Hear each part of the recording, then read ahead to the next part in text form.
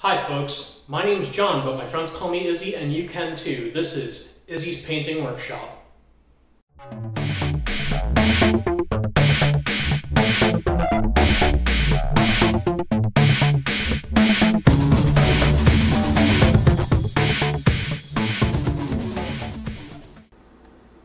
Alright, so I'm going to show you the colors I used. This is a flat black from scale 75.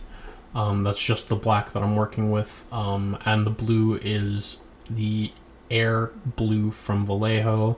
I like using the air blue because it's vibrant, but it's also very thin out of the bottle. Like, this isn't, I'm not going to airbrush with it, but it does the job.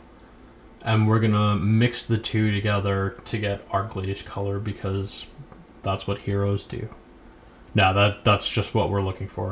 We're doing black armor on this piece, so like you want to have most of the piece be black, but like the shine colors you don't want to just do white. That's boring. So I added blue into the glint colors, but yeah. So that base color there, that bright color there is Arctic blue, also from scale 75. And so to glaze, what we do is we take the darker color. I like to work from light to dark because it's easier to fix. But you take the paint and you wick off the excess. And you saw me thinning down the paint to almost a dirty paint water consistency, really. And you just brush it down. Now, directionality is important in this because where you lift up the brush, you will deposit the most paint. So you want to brush toward where you want your shadow color to be when you're working with your shadow color, of course, and lift up the brush where you want the most paint deposited. And you wick off the excess because this will give you a nice controlled amount of paint. It starts off looking like just basically a filter, but like the longer you do it, the more you build up the color, and it's just such slight layers that it builds a nice even transition. This takes longer than wet blending. I'm not good at wet blending, I'll be straight up honest with you. So like I don't do a lot of it, but also this is a small area, so like glazing in this area didn't kill me. Also, I entered this piece into a competition, so I wanted 100% to have my blends on lock. So here, this is that Arctic blue that I showed you that is the base color for the shine part that we're glazing. And so an important thing to know about glazing colors that have white in it, more opaque colors in general, like any color that has white in it as a pigment, like the Arctic blue, it's blue, but it's got a lot of white. You know, other white in general, or even like ice yellow, colors like that. Instead of mixing water in and making that thin, dirty looking paint water, you want to do this with medium, because if you do it with water, your result will come out looking chalky. Whereas if you do it with medium, it'll come out looking more vibrant. It'll just make a much nicer, transition. And now you can see I'm going back and forth between the dark color and the light color, and this is basically just a dance of pulling and pushing the colors back and forth until you get a blend that you're happy with.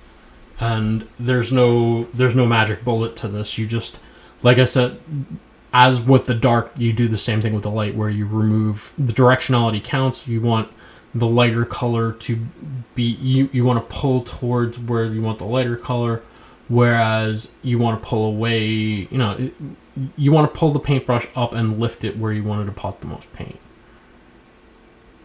And you can see here, I go a little bit overboard with the light color, but that's okay because I have my darker glaze ready too, so you can just go back over it.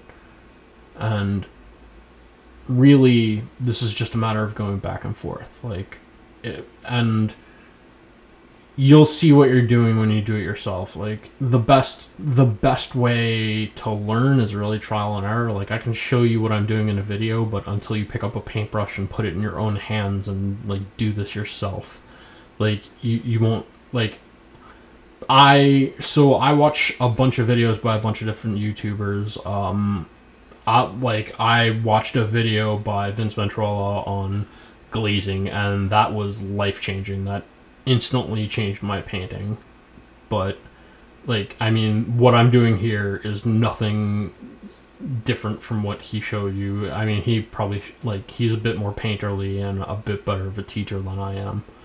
But like, you can see this is just a matter of pushing the color back and forth, and just light amounts of color that you add, and a little bit, a little bit, a little bit, and you just keep doing it until you get the gradient you want.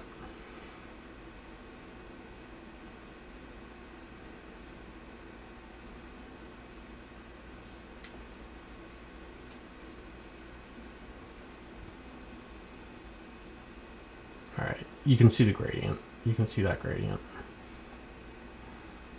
And right.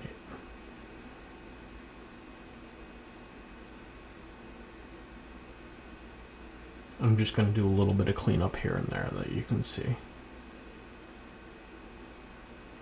Like, I'm just cleaning up a little bit of where that white went, so it's a little bit about where that Arctic blue went, so that it's sharper, the detail of that glint, because this is meant to be hard, bright armor, and it has like hard, sharp shine points. Like, yes, it has gradients like the ones we just spent a while doing, but also it has sharp, bright points, and that's what sells hard armor. And yeah, there you go. This is an example on the front part of the shin pad. This is exactly the technique we used. Like, this is, you know, that's what glazing looks like when done right. And okay, and here you can see we have our finished product, and you can see I did a lot of glazing all over this piece, all over her armor, on the motorcycle, on the bandolier clip in her shotgun. Yeah, there was just glazing done all over this piece. Yeah, so this was her as seen at Nova, and yeah, I hope that you enjoyed this video. If you did, please hit like and subscribe and share it with other people you think might enjoy it. Hopefully we'll see you in the next one, and yeah, have a good night. Bye.